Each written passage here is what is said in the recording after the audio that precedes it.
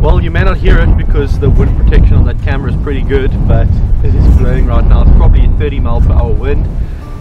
We woke up this morning at about 3 a.m. with the wind just starting to pick up and had to climb down, close the awning and just kind of close all the compartments on the tent to stop the dust blowing in, and struggled to sleep the rest of the night. So eventually just got up before sunrise, thought we'd take a walk, get some nice time lapses, and now we're busy packing up. We're heading to Sossusvlei soon. Hopefully the wind dies down when we're in the dunes and we don't get sandblasted, but that's part of the experience, I guess. You can't control the weather, and in an extreme place like Namibia, extreme things can happen.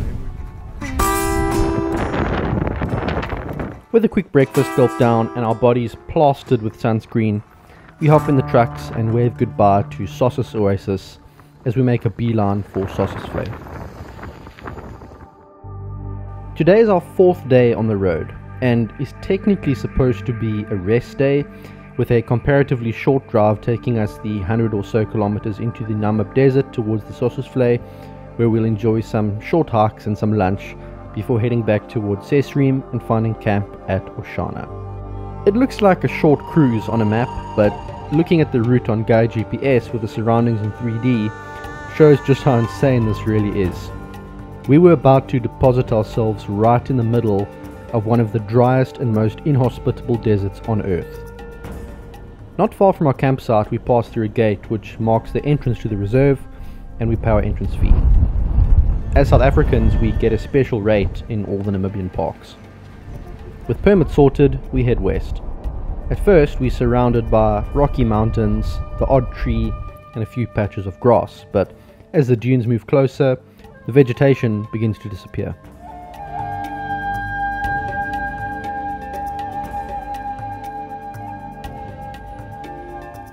There is only one road in and out of the Sossusvlei. It starts off as a smooth tarred surface and turns into soft sand towards the end, but we were able to make ground quickly through this first portion as the dunes loom larger and larger on our right.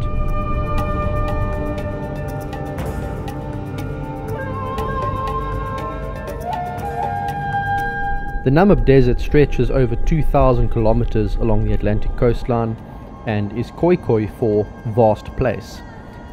It isn't the largest desert on Earth, but it is one of the driest. Only the Atacama Desert in Chile has aridity levels that can challenge it.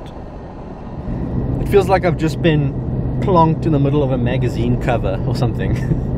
I mean, I've seen so many pictures in getaway magazines, travel magazines, 4x4 magazines of these red dunes, but to see it with my own eyes, it's pretty surreal. We're only just really entering the Sossusvlei strip of flat land that sort of digs deep into the Namib desert. We've got quite a long way to drive still, but already we're seeing incredible sights all around us, and it's only going to get better.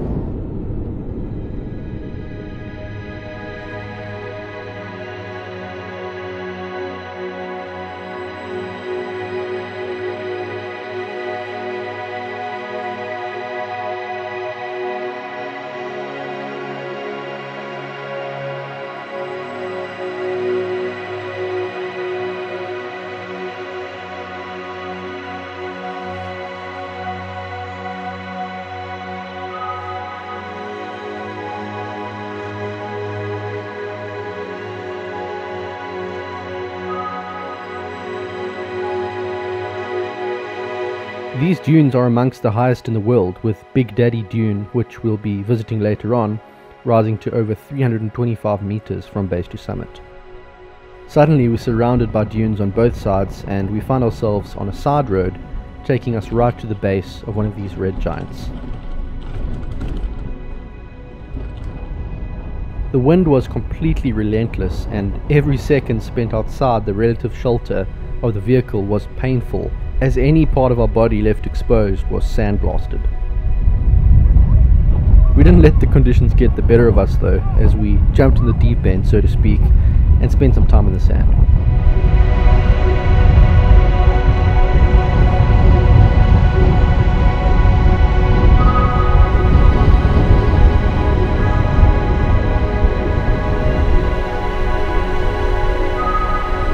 This is just one of many big dunes on this route, and one that's pretty famous is Dune 45, just a few minutes up the road.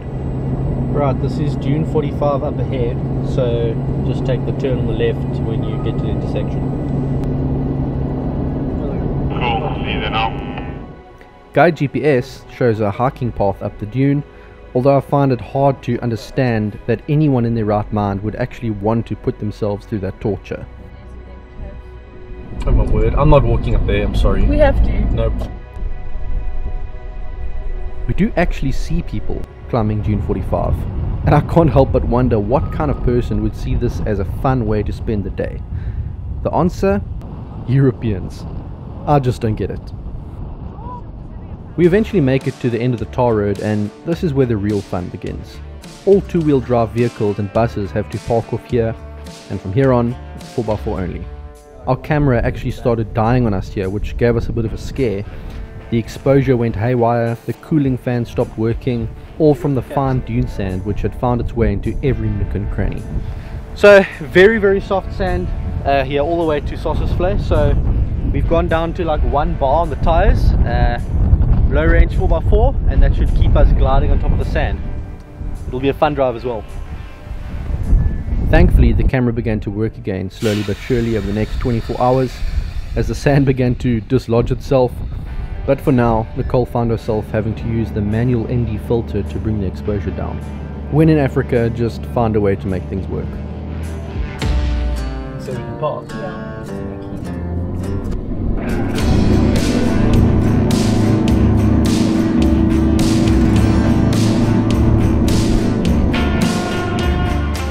With the tires aired down a bit, we're ready to tackle the soft sand, and we're going to play a bit of a game for the rest of the video. Every time you see a vehicle, make a mental note of the make and model. It's always interesting to see what vehicles work well in a given area or terrain, and as you'll see, everyone seems to be thinking along the same lines. We make it to the parking area, and the first item on our agenda is to visit Deadvlei, an iconic salt pan just a short walk over a dune.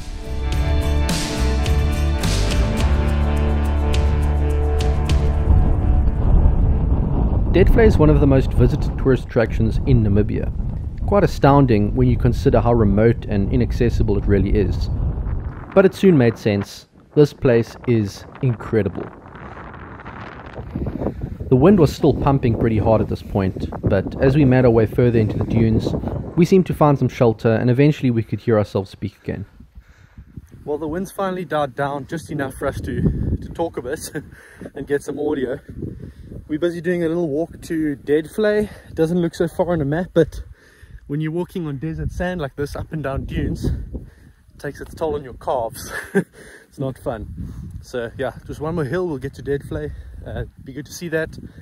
Some of the crazier people are climbing up a dune called Big Daddy Dune, which is very high. That's not for me. I don't think that's for any of us. So we're going to give that a skip. We'll do Deadvlei, and we'll come back and we'll do Sossusvlei.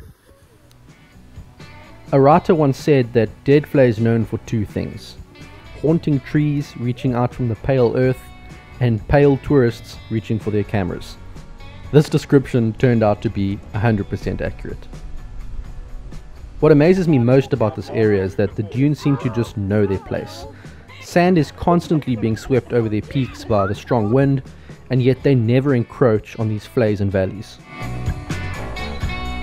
Deadvlei has been sitting in its current state for centuries, and standing here just gives you a feeling of being completely lost in time. It is believed that these trees died around 700 years ago and just cannot decompose because it's too dry. In need of water and a respite from the heat, we make our way back to the parking lot. Remember I spoke about counting the different vehicles? Well, here you go. 1 Amarok, the only non-Japanese vehicle here, 1 Isuzu, 3 Land Cruisers, and 7 Hiluxes. Oh, make that 8. Anyway, moving on. Just north of Deadvlei is a picnic spot with a bunch of trees providing shady spots to pull over for lunch. On our way to see these trees, we spot a truck full of tourists getting itself stuck. The driver didn't want to tell the tourists to get off, and the tourists didn't want to volunteer to get off, and so the wheels just spun themselves deeper into the sand. Us being the good Samaritans that we are, decided to get off and help. Although the truth is that I just wanted to use my recovery tracks, which I'd now carried a couple thousand kilometers on my roof. We told the tourists to get out, and in no time the driver, who didn't seem very experienced at driving in the sand, had got himself free. We put the tracks back in their place and moved to our picnic spot.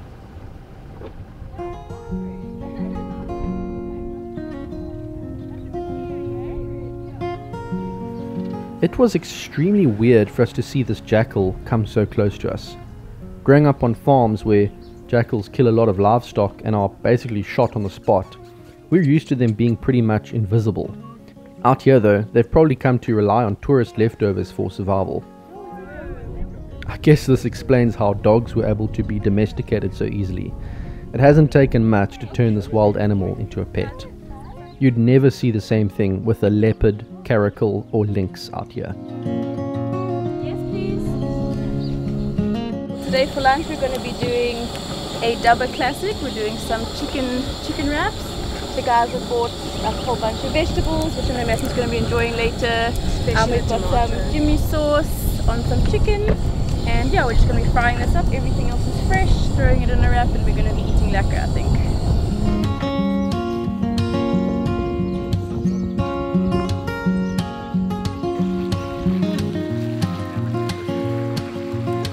That lunch break was exactly what we needed. A perfect little spot underneath the tree and some cool animal sightings too. But with this heat, I don't think we're going to want to hang around here too long. We're going to have a quick stop at the Sossusvlei, which is sort of the main attraction here, and then we'll make our way back towards the town of Sesriem and see if we can find our accommodation. So this behind us here is the Sossusvlei, although the place where we had our lunch is technically also the Sossusvlei.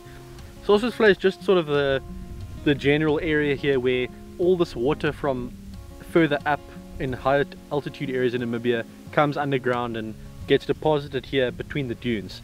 And in very, very wet seasons, which maybe only happens once every like 7 or 10 years, this place will fill up with water, and all these little flat spots at the bottom of the dunes will become, it'll almost look like a lake, although in reality it's very, very shallow here. We had a very wet season last year, and this whole area was very green for a while. There was actually grass growing on these dunes, which was insane. But obviously now things have come back to normal and the water's starting to recede and dry out again. But I think we're pretty lucky to see water here. I know that it's not often very wet, so we'll soak in these views. Probably not for too long because it's very hot, and I'll tell you, it's painful to look at the water and know that we can't really swim in it because it's probably this deep. But yeah, I think we'll head out soon and try to find a nice place to cool off and maybe have a little afternoon nap. But really, really grateful to be able to come out here. The wind has died down, so we're really enjoying these great conditions, and we'll remember these views for the rest of our lives. The word Sossusvlei is of mixed origin. Sossus is a Nama word meaning no return, while vlei is Afrikaans for marsh. It makes sense. A river flows here and then simply evaporates. And this right here was probably one of the highlights of my day, seeing a gemsbuck in its natural habitat on the dunes. These animals basically survive off the moisture that collects on the dunes from the cold air of the Atlantic. Amazing how well they're adapted to live in the desert.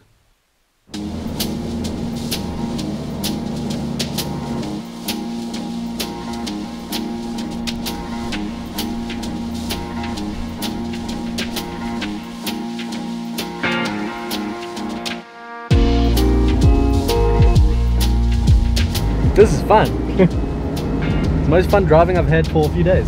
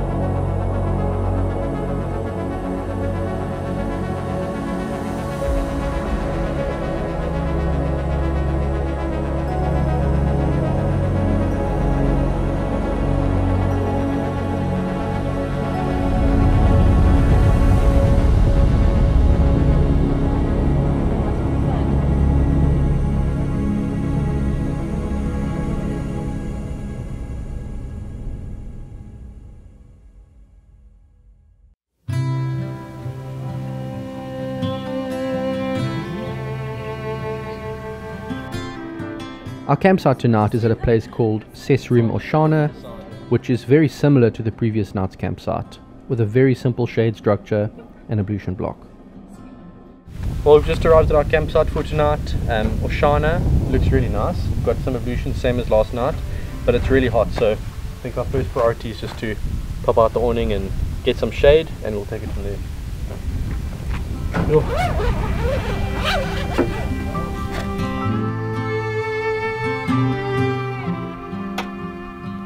My feet were covered with blisters from walking barefoot in the hot sand, so I decided to take it easy for the next few hours. But we heard about a place called Sesriem Canyon, and while I was resting, the rest of the guys went exploring.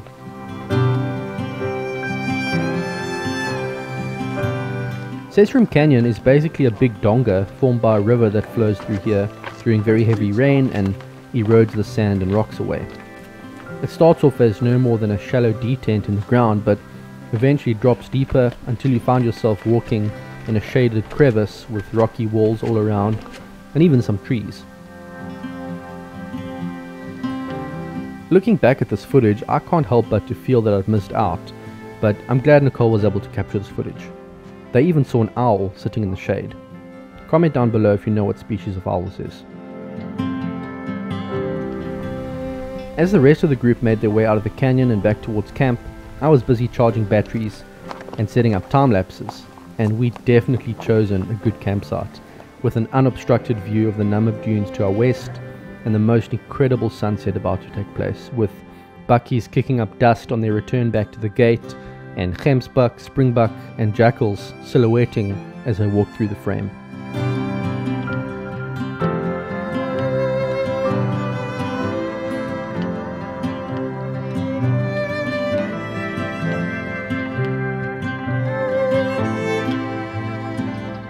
Just look at that.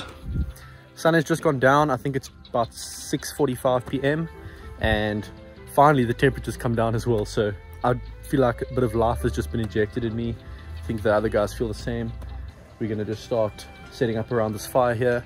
We're probably not going to cook on the fire tonight, and we might just get the fire going for gees, which is, what's translation of gees? Just vibe, atmosphere, just for the hell of it. And then we'll probably do some bacon pasta, something like that tonight. We just don't want to defrost meat this late in the evening and yeah, risk that not being the way we want it. So bacon pasta it is. Setting up camp, and once again got a nice little campsite here with some ablution facilities and everything we need for some comfortable living. Uncle! You're trying to take me out there, China? It's not even looking at me, I'm sorry. I'm busy focusing on the edge. With temperatures now very comfortable, the wind calm and the sun down, we sit and watch the orange sky darken and begin to make way for the stars once again.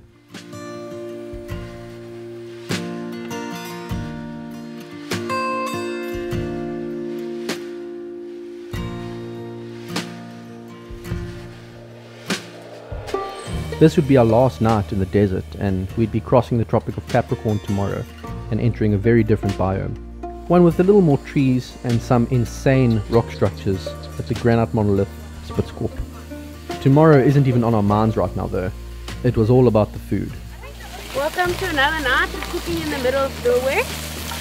Tonight we've got another gourmet meal coming up. We've got crispy bacon sourced from the same shop right actually as Dodgy Chicken. We've got a salad, and then we've got some pasta going over there, and then Nicole's going to hook us up with a nice creamy carbonara type sauce. So we're living pretty nicely out in the desert. It's not too bad.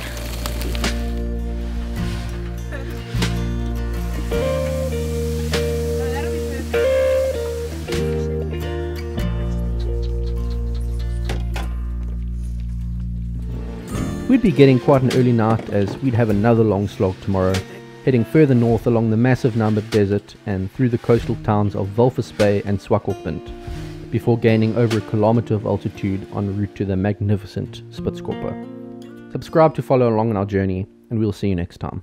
Thanks for watching.